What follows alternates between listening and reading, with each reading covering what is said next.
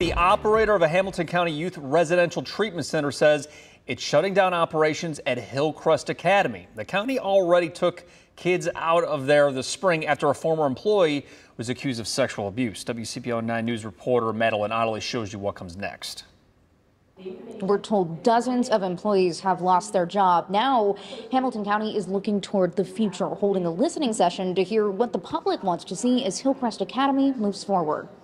What we try to do is try to impact their life. Sheila Davis was more than a supervisor at Hillcrest Academy. She was a mentor, a friend. I think what a lot of times what people must understand, the trauma when these kids come in. Now she's one of about 70 staffers who will lose their jobs as the current operator will move out the rest of the kids. It really is sad. Most importantly, is how is it going to affect these kids? Hamilton County already removed its kids this spring after a former employee was accused of sexual abuse.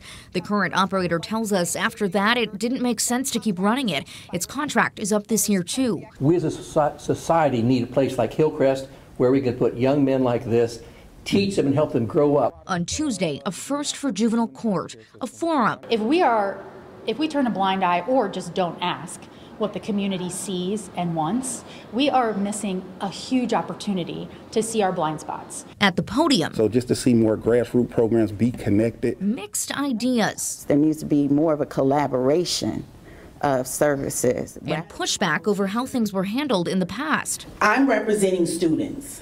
We're here having a conversation about things that affect them, and I don't see them represented in the room. 70 of our friends, 70 of people in our community who have now lost their jobs. Judge Carrie Bloom hopes a new provider could run operations next spring. We already have a program in place. Already. We could have came together collaborating and talking about what can we do to make this work instead of shutting the whole program down.